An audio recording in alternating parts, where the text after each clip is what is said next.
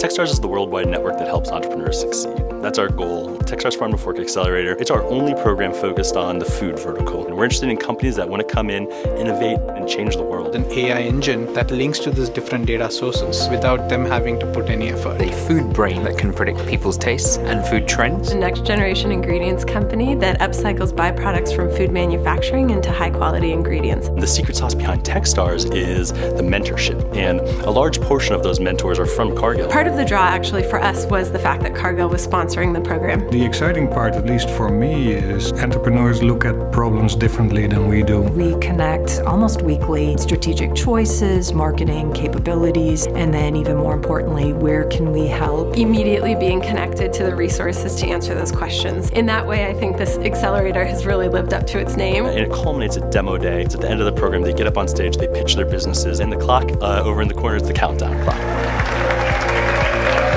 Thank you all for coming out tonight. This is really important to the entrepreneurs that are about to pitch to you. Identifying new opportunities and trends. Uptime worth tens of millions of dollars a year. So we started Pepper. And today, I'm excited to announce an R&D development project with the largest ingredient manufacturer in the world, Cargill.